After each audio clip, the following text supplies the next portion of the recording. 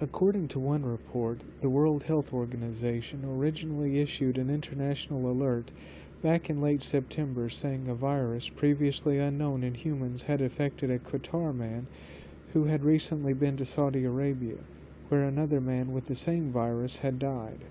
On Friday, November the 23rd, the World Health Organization said in an outbreak update that it had registered 4 more cases and one of the new patients had died.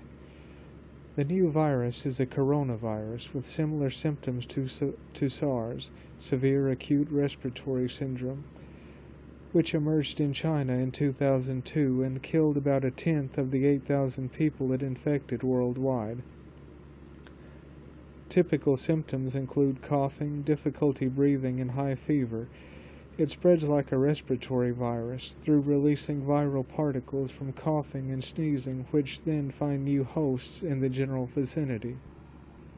According to the U.S. National Library of Medicine, the World Health Organization physician Dr. Carlos Urbani identified SARS as a new disease back in 2003. He diagnosed a 48-year-old businessman who had traveled from China through Hong Kong to Vietnam.